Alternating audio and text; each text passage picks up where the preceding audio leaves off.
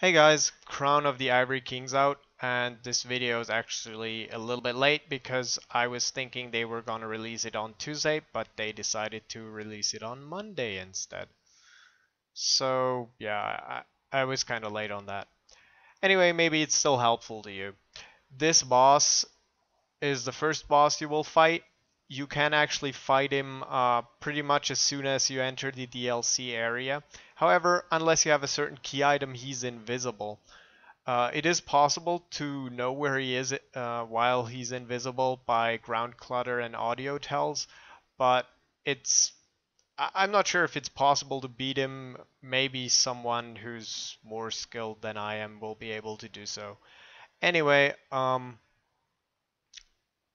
when he's visible, you will realize that he's pretty similar to the Royal Rat Authority, so you should fight him the same way. When he jumps to you, roll through him and stand between his hind legs and then unleash on him. He actually has some other abilities, two of which are not in this video.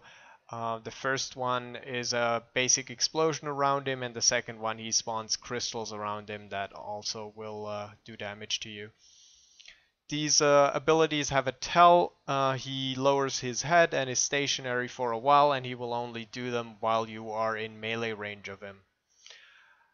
In general, this boss is not very difficult because he's not aggressive enough.